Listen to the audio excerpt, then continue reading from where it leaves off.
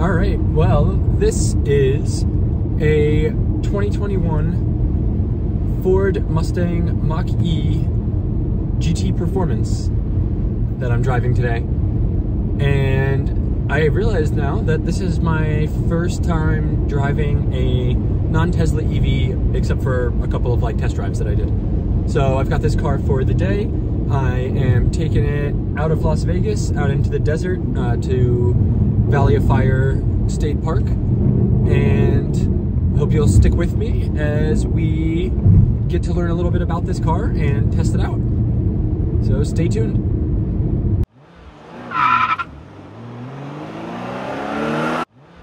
Alright, so I haven't really been able to get too much into the performance driving of this car yet. I've just been on the highway, but so far I am finding it quite nice. It is nice and comfortable in here. I find the seats, which are a little bit bolstery, to be quite comfortable. They're not as I'd say plush, I guess, as the Tesla ones, but still quite comfortable, very supportive, and I don't feel like I'm going to feel fatigued at all from sitting in here driving for a couple hours. The overall fit and finish of this car I actually quite like. I feel like it's not like it's super luxurious or anything. This is definitely more tailored toward I guess I would say more like a kind of performance-y feel. But the overall materials and stuff are really nice. It doesn't feel super Spartan in here. Between the two screens that you've got up here, the one in front of the steering wheel and the big tablet one in the middle, and then the overall trim that is down here, it feels quite nice and not busy, but that there's enough stuff going on and some good thought put into it. You got this nice sort of leather ready trim with stitching here, sort of a meshy fabric elsewhere, and overall just quite nice. One thing I don't like about this though is, this one in particular, is no sunroof, so it doesn't feel claustrophobic or anything, but I just feel like, for me at least, I would certainly prefer to have one with the sunroof where it makes it feel a little bit bigger.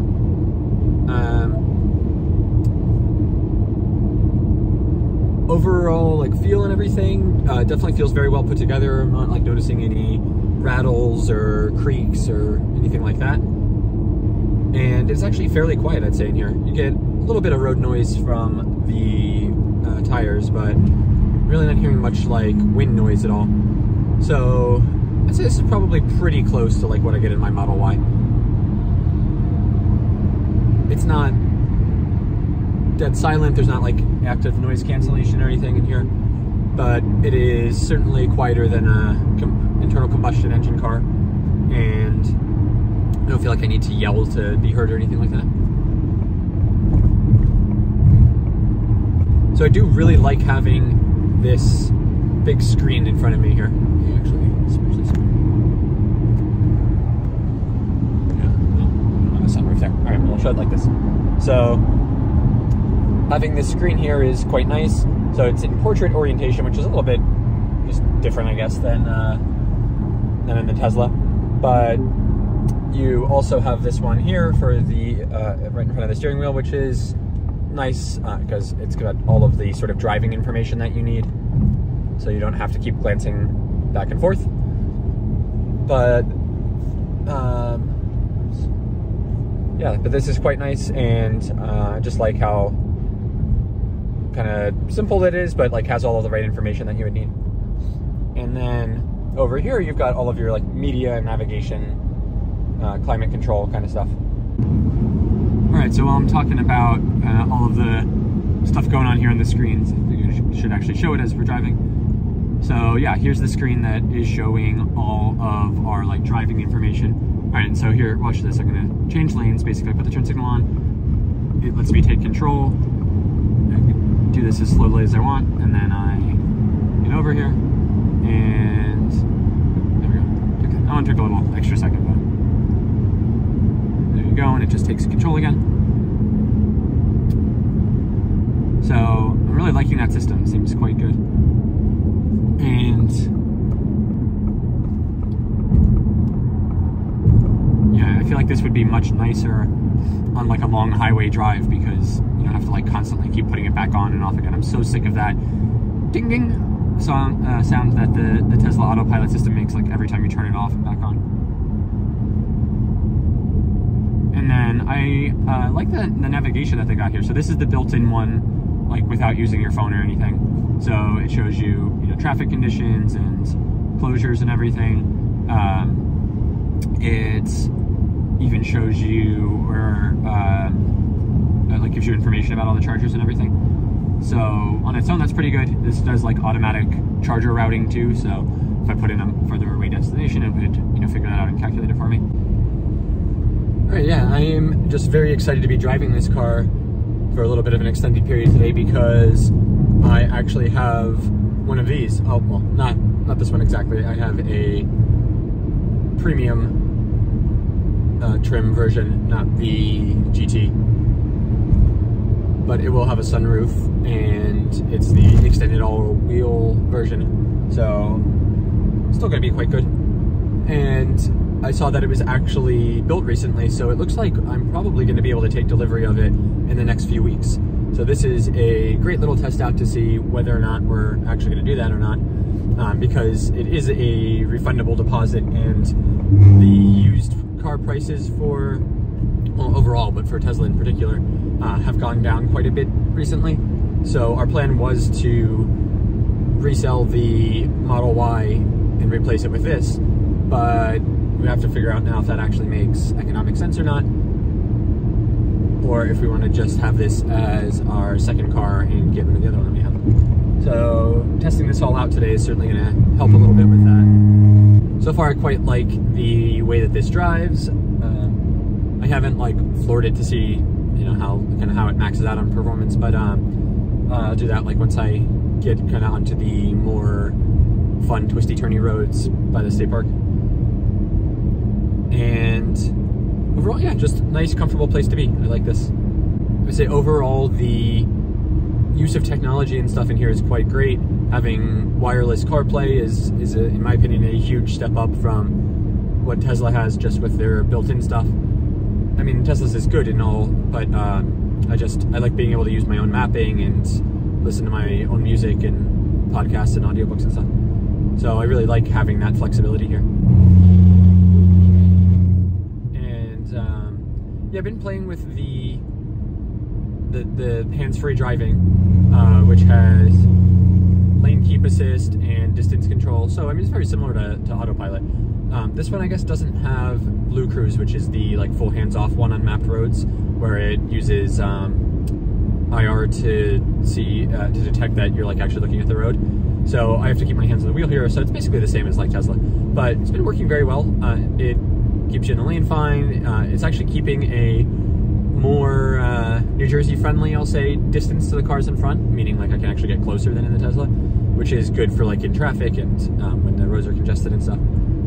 So I'm liking that. And what I really like, absolute favorite thing here, is that when you go to change lanes, you just put the turn signal on. It lets you take back over control, and as soon as you get into the other lane, you just kind of like take your hands off, and it is back engaged and everything. So it's a little bit more seamless, I'd say, than what Tesla has with autopilot, where it's like you turn autopilot on and you're just like locked into that, and you basically have to like shut it off if you want to do anything outside of what it wants to do. Whereas with this, it is sort of more of like a supplemental or like companion thing. Like it is more of like an assistance, I guess I would say, rather than like trying to replace you as a driver entirely. I will say it is having a little bit of a hard time here on this kind of like construction here, where the lane markings are not very good. I'm trying to think, I think probably Tesla would be actually fine here. It is a little bit confusing because like we're basically driving on what should be the shoulder, but there are additional lane markings here. So it's a little bit confusing because there's an extra like lane marker in the middle of the lane, and it has been kind of going back and forth a little bit between those, like hunting for the actual middle of the lane. And I think Tesla would have, their system would have handled that a little bit better. But now that we're back on how the road is supposed to be, it's much better. All right, let's see. We gotta do a little bit of an acceleration here because the speed limit just went up by 20 miles an hour. So let's see how this goes. All right, 1, 2, 3. Ooh, I like the noise, very spaceshipy. All right, I mean, that was good acceleration, but not super thrilling, I would say. But yeah, so I can just go do that and basically drive on my own, and I didn't have to turn off the driver assistance at all. It just like picked it immediately back up when I kind of let it go again. Okay, so range for this, I think the like rated range is about 250, if I remember right, in the GT. And that would make sense. I think it was at 100% when I picked this up, but we're at 89% now, and we're showing 220 miles. In the premium trim, it should be like in the 270-ish range, maybe a tiny bit more, between 270 and 275. And from everything I've read and what I'm seeing so far, it seems like Ford actually does a really good job of delivering to their estimates on the range, unlike Tesla that tends to overstate them or kind of give you like absolute best case optimistic scenario that doesn't actually hold up in the real world. Whereas this seems to be a little bit more conservative and like based off of what the car can actually do. All right, so in terms of like overall roominess and stuff in here, so you have the front seat, and then in the back there. So that's it. You know, this is very comparable to the Model Y. I bet the total dimensions, I think, are probably almost exactly the same here. You have about the same amount of headspace, same width here. The middle seat there is, you know, fairly decent size. Like, I think, you know, if you had 3 adults back there, you'd be quite tight. But for kids, definitely plenty of room. That middle seat there, you know, obviously isn't like a full seat, so there's no latch system there for a car seat, but I think you could definitely fit 3 across here like we do in our Y, and it would be pretty much the same kind of fit, so seems pretty similar.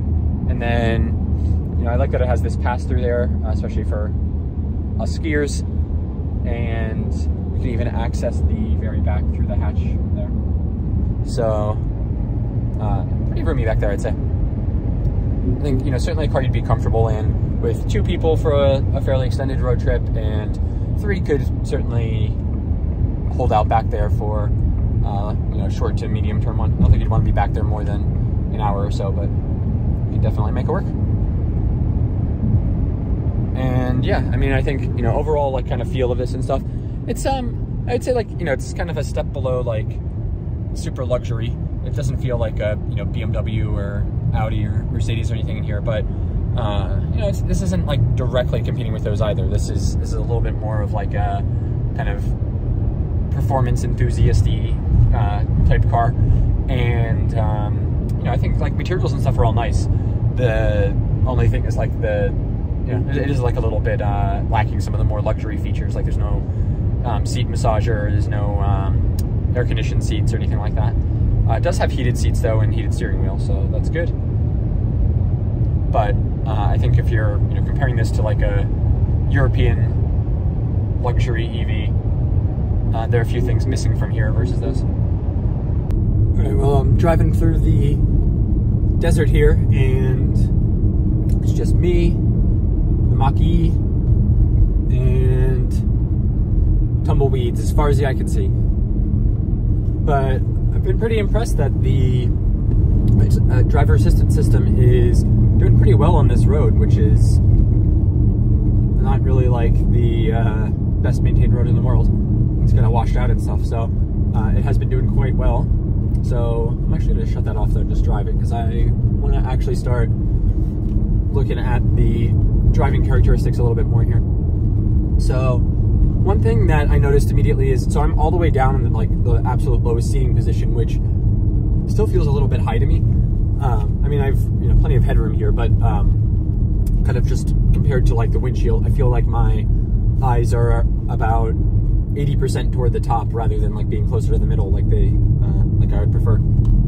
So that's a little bit interesting. It's not really affecting things too much, just kind of different than what I'm used to. But yeah, so let's see. All right, we got some just turn here. Let's play with this. Yeah, I mean, so the acceleration I'd say is good, but not insane. It's got, you know, good pickup and everything. Like it is quite responsive. You know what? Actually, I'm in. Let me see. So I am in engage mode, which is sort of like the default one. Let me do unbridled and see how that changes things. All right. Oh yeah. So that okay. All right. That makes a difference. Throttle response is much tightened up by doing that. So there's like, yeah. I mean, now it's kind of. I barely have to like move my toe basically to get a lot more. And it's certainly, oh yeah, it's tightened up the steering wheel quite a bit too. Okay, so that makes a difference. So if you want to drive it kind of and feel, you know, more excited and everything, you use unbridled. So you have whisper, engage, and unbridled. Whisper is like the kind of, you know, chill or eco kind of mode to help maximize range, and it's going to give you like sort of the, you know, least jerky acceleration and everything. Engage is sort of like your middle, you know, standard one, and then unbridled is like the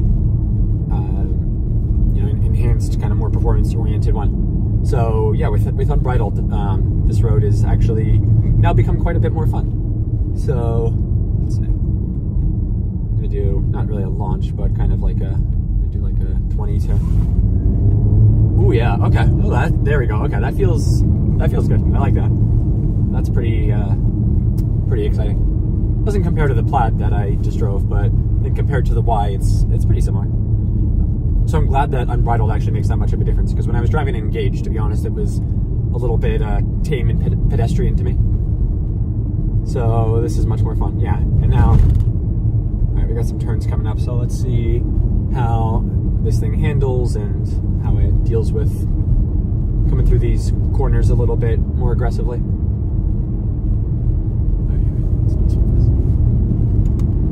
Okay. I didn't hit that one quite fast enough to really feel it. See, some bigger ones coming here.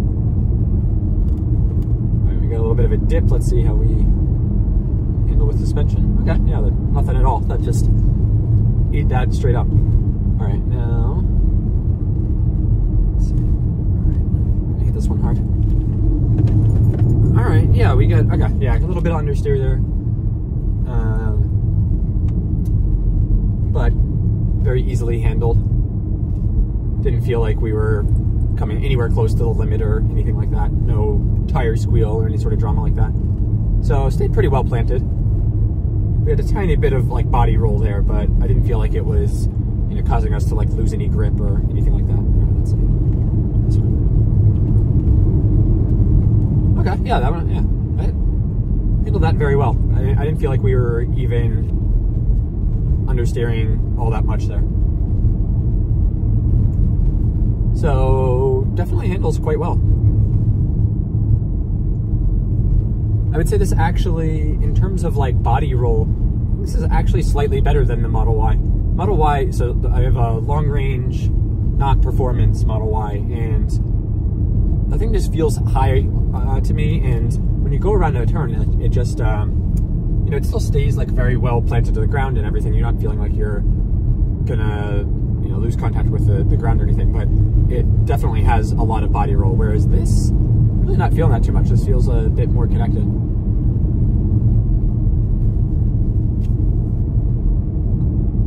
Very cool scenery here, though, coming through these mountains. Gonna keep an eye out for bighorn sheep. Yeah.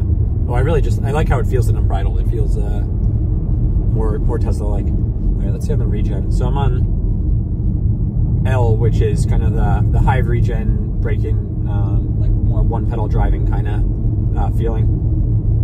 And let's see if I just accelerate and then take my foot entirely off the accelerator.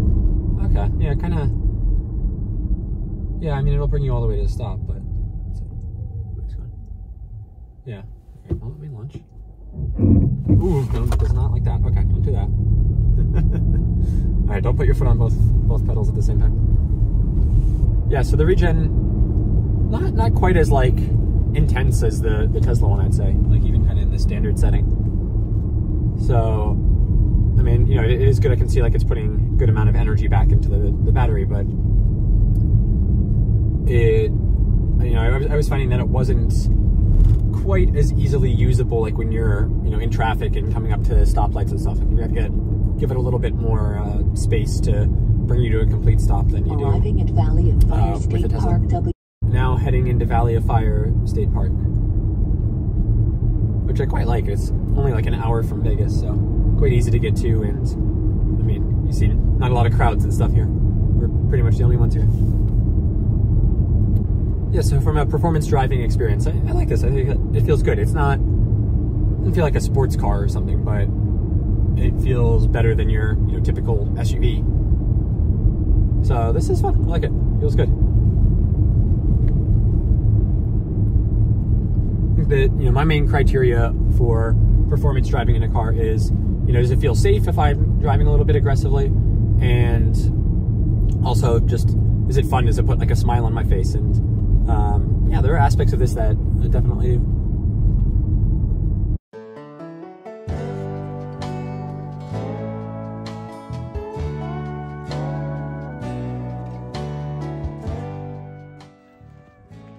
Well, out for my first hike, probably the only one, but we'll say, of Valley of Fire State Park. I'm going to the Fire Wave Formation, which is a formation of rocks that have these sort of like striation waves of different colors in them.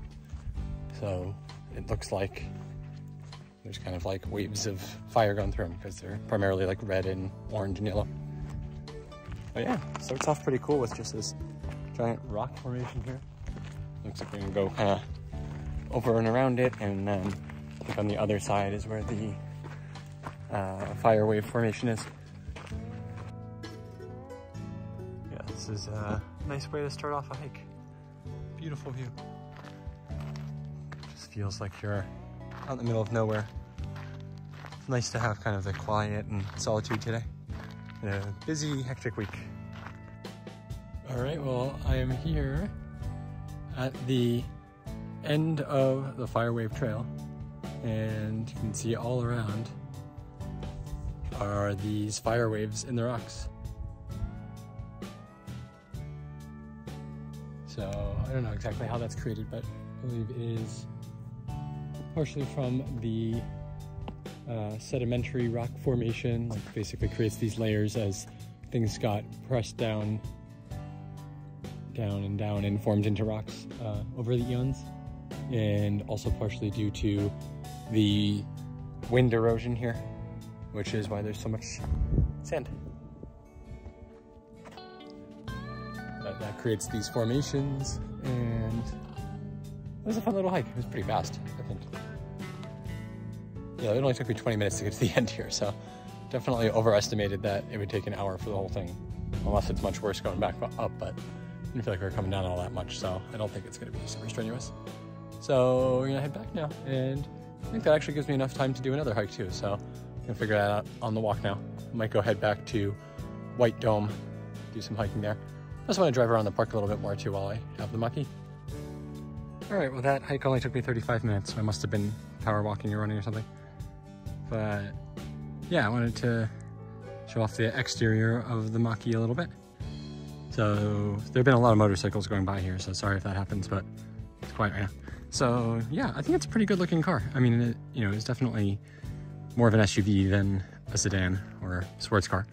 But I still think, you know, between the lights and sort of the overall cut here, makes it, you know, a little bit more sporty than, you know, kind of other like comparable SUVs.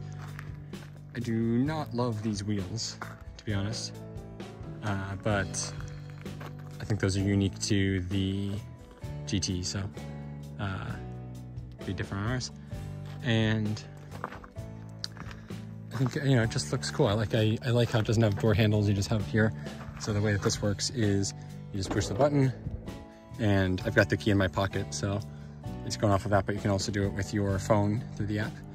And basically that just kicks it out, and you pull on this little handle here to open it up. And the cool thing is there's actually like a little physical kickstand here, so once that's out, you can't push it in to like pinch your fingers or anything like that. It does not disengage until you have it all the way there. And then let's open up the phone. I don't know if you can do it with the key or not. Let's see. So here's the key. So no, it doesn't look like you can do it on the key. Probably we would have a button here. Yeah, 2 times. Okay.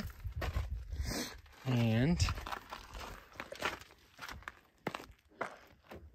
there we go. Oh yeah, that's a nice size frunk. You got quite a bit of space there, and then see, it's even got a little like drain hole there, so you can actually put like ice and liquids and stuff in here. And then if you somehow manage to trap yourself in here, I guess, which I don't know how that would work, but I think this is legal mandate. You got this button here that'll pop it open. So that's a decent size frunk. You can, fit a duffel bag or 2 in there. And yeah, here's the charge port. So here's J1772, and there's the pins for the DC fast charging on CCS. This will even like show you the charge that you got and everything. So we'll test that out a little bit later. And look at that horsepower and your Mustang guy. So a couple little nods there to the Mustang brand. And let's check out the trunk too, shall we? While we're out here. I like that it is a powered trunk. So got my bag in here, but you can see a lot of space here. And oh, I was wrong. So there is no pass through here. So you can't do golf clubs or skis. That's just like, I guess, an armrest back there. But yeah, you've got this space, and then let's see, underneath here, yeah, this I guess comes out. I don't know. It's kind of wedged in there. I think it's not supposed to be down that far, but looks like I'd have to move the seats to move it. But you've got some more space under there too. So lots of room. 12 volts. Yeah. So I think we need an power close. All right. So I've got to figure out how to close the front, but thus completes the tour of the outside. Nice place to do it. All right. This is the White Dome Trail, which is 1.2 miles. Also supposed to take about an hour. And you go through these big white dome rock formations at the beginning. And there's a slot canyon, the largest one in the park, in the middle of it. And apparently this spot in the park is very popular for movie filming. So a bunch of movies have been filmed here, and there's like parts of the sets that are still here. So this is quite cool. This is the slot canyon part of the trail. Let's be honest, who doesn't love a good slot canyon?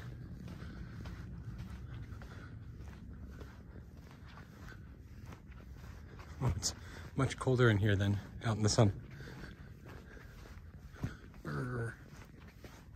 All right, so I do find it a little bit odd that you have to push this power button to actually start the car when you get in. A lot of other EVs forego that and just are immediately drivable. But it's not a big deal, I guess.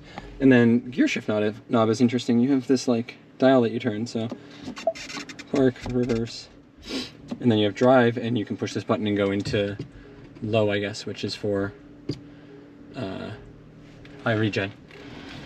But yeah, I like the camera. Seems pretty good on here, the backup camera. Whew, all right, well, it got very hot, so got the air gun. All right, we're gonna go head to another part of the park, do a little bit more hiking, another little short trail, and we'll get back on the road and do a bit more driving and some charging.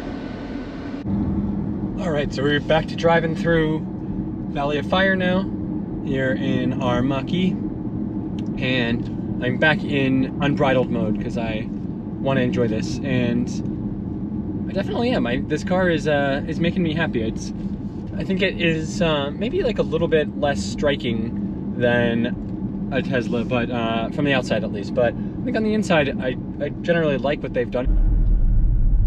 All right, we are driving through the park, heading out the other way now. We're taking the long way back to Las Vegas so that we can get a little bit more time in the car here. And beyond the beautiful scenery, I am really just enjoying the Mach-E here. I've been very comfortable driving around. It's gotten pretty hot out. It says it's only 65, but we're out in the desert, and with the sun just kind of beating down on you, it feels a lot hotter. So I was working up a sweat on the hike, and now I'm nice and cooled down in here, so climate works well. And just am finding the driving experience here to be quite good too. It is very well tuned. In unbridled mode, it is just really fun to drive, kind of flinging around the corners and stuff here in the park. And I'm just having a wonderful time driving through here. It's beautiful. And now that I've gone into unbridled mode, I've realized that, you know, this really is no slouch as far as the acceleration and performance goes. It is very responsive, and it really does just launch. Second left. All the EVs really do give you that rapid acceleration and just like instant torque, but I think, you know, this one, Ford has done a good job of making this feel like a fun car and kind of maintaining, you know, some of that Mustang feel. It's not like this is a muscle car, but, you know, definitely plays homage to one. And it's just making me happy and smile driving it around. I haven't had anybody like stop me or ask me about it or anything yet, but I think maybe once we get out of the park and especially to the charging station, wouldn't be surprised. And yeah, we're just driving through, what do you call this, Roadrunner and Wile E. Coyote country, I think. This is pretty cool here. We're in Lake Mead recreational area now. Just took the long way back to Las Vegas instead of going straight, going kind of around. But didn't have to pay the entrance because I guess everything is kind of shut down for the winter. But quite cool. Had some nice views of Lake Mead itself before, but now we're kind of driving back up into the mountains here a little bit.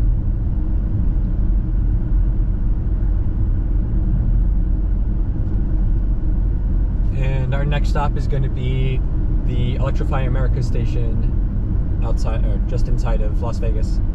We don't really need to charge. He said it was okay for me to drop the car off, like just down, but I just want to check it out and have my first CCS charging experience. So I'll probably just do a really short charge there just to see how it goes. Yeah, just look at the scenery here. How cool is this? So I'm now, let's see, 40 miles away from the Electrify America station, just a little bit under an hour. But just absolutely gorgeous scenery out here. We've got a combination of these big mountains, some sort of deserty landscape, and the red rocks and canyons and everything here. Just very, very cool. I really love the scenery and everything out here in the West. Everything's just so big and wide open and desolate sometimes. But yeah, I just got out of the car for a second and I looked there.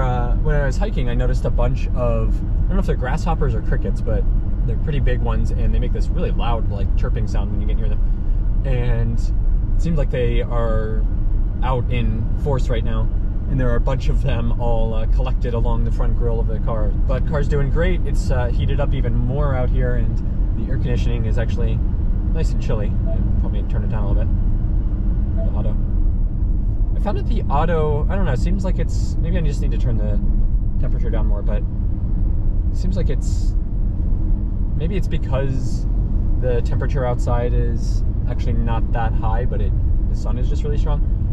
But it doesn't seem like it's running the air as much as I would want it to. So I've actually had to turn the fan on a couple of times. But I'm really enjoying having CarPlay in here and listening to my podcast and music, using the various routing and stuff, because I needed to use PlugShare to like figure out where the charger actually was and then put that into the navigation here.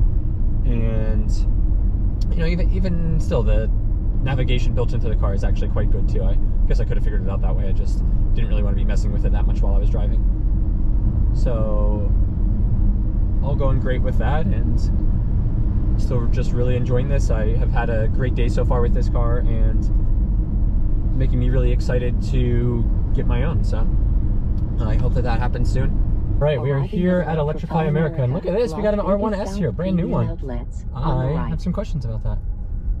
And an e-tron, a Polestar, and a EV6. I'm looking to see if there's a 150 available, because there's really no reason for me to be taking the high-powered one, but I think they're all taken. Yeah. So these look like brand new, newly replaced ones. They are, okay, yeah, so these are all 350s. They're all marked hypers. All right.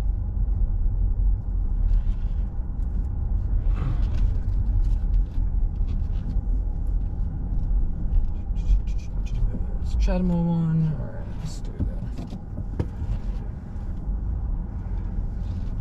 Always a good idea to leave the Chatamo one in case somebody rolls up in a Leaf, which would be unique.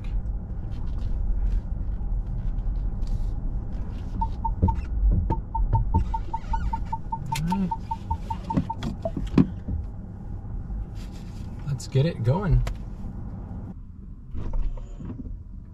Alright, not the best start. Won't even go. Rivian. How do you like your Rivian? Oh man, I love this thing. Yeah? We're just we did a road trip from California to Wisconsin, now we're headed back. Oh wow, okay. So that's why it's so dirty right Yeah, now. fantastic. But Yeah. the car's awesome. Yeah. I'm gonna go look at that one. I have the S on order, Yeah. but I'm still, I think, almost 2 years away from getting it. I waited like a year and a day for it. Okay. I had it since like Memorial Day. Yeah. It's been great so Okay. far. That's not too bad. All right. Yeah. Yeah. I mean, everything I've seen about it These is are sweet, fantastic. though. I love these. I'm actually renting it, but How do you like it? it's very nice. So I have a Model Y at home. I had a 3 before this. Okay, yeah, I had 3 before the Y. So I rented this while here just to kind of get an idea of it and like, Nice. you know, see if we could make this work instead. So it seems great. I'm charging. How was your road trip been with charging? Has it been an issue at all? It hasn't been bad. I've had some problems before, but we haven't really run into much. Like, Yeah. cabinets will be down or whatever. Like Yeah, this yeah. One, but Yeah. I haven't been severely slowed down by Okay. anything. So. Yeah. Oh, that's good.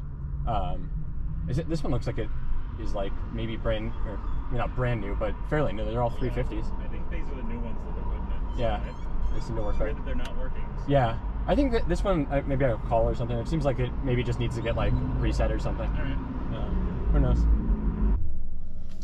All right, well, I'm ending up bailing on this because actually 3 it looks like, because the other Rivian's not going to, are not charging, so I don't really even need it. I'm still at 47%, so kind of just wanted to top it up to be nice, and to check it out, but it's not great. So only cool thing was that there are 2 Rivians here. I was talking to this guy with the R1T, and they actually just did a big road trip from California to Wisconsin and back again. And this is the first time they're having like an actual problem with the chargers, so lucky me. But yeah, the R1S also is having an issue, and even the station down here on the end with the Chatamo is not working, so. All right, we're gonna get out of here and go turn the car back in. All right, well, I'm getting close to turning the car back in, so I'm gonna kind of wrap it up with my final thoughts on it. So yeah, I definitely like the Mach-E. I think it's about as good as I expected, and nothing was like surprisingly worse than expected or problematic or anything with it. Overall, I'd say, you know, initial impression was that it wasn't as kind of exciting as I was hoping, until I put it in Unbridled mode, and then it was definitely a lot of fun. So definitely enjoyed it, you know, driving through the back roads and through the desert and the canyons and stuff. That was a lot of fun. But yeah, I mean, from that, you know, obviously this is just one experience, and I don't want to like draw too many conclusions on the charging network and stuff, but definitely not optimal. I mean, these look like they're pretty much brand new chargers, and 3 of them are not working. The app doesn't say that any of them are not working, and there were 3 people there all on the phone with Electrify America, like trying to get it taken care of, and it seemed like it was taking a while. So that doesn't instill a lot of confidence, but could just be this one, who knows.